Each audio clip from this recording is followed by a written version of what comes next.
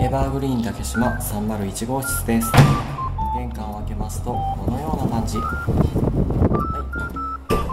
玄関スペースはとてもゆったり、下駄箱スペースもしっかりあります。早速ですが、廊下を入って左手には1つ目の洋室、このようなナチュラルカラーの床の洋室となっております。そしてこちらには、収納がクローゼット2つ、たっぷり収納が2つついております。このような感じです。はい。そして次はこちら、洗面脱衣所となっております。このように奥には室内洗濯パン、そして手前には大型の独立洗面台が置いてあります。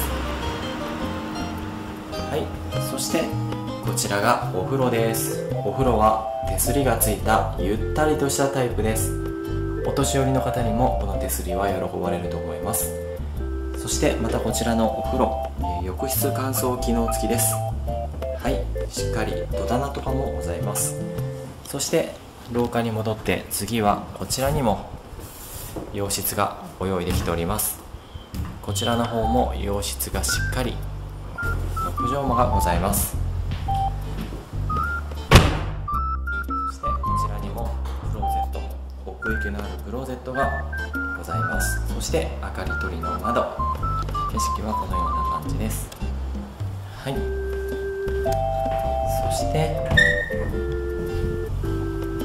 こちら、廊下に出まして、こちらの扉を開けますとおトイレ、このようにおトイレにもしっかり手すりがついております。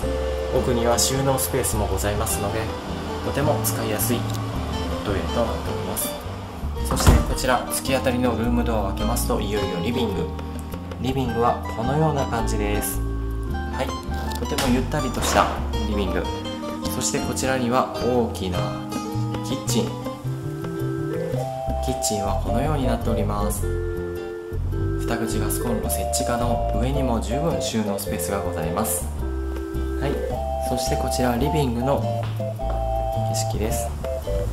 こちらリビングはこのようなスペースが広がっております。はい。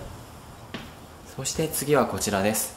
隣には仕切り戸で仕切れるこちら和室がございます。はい。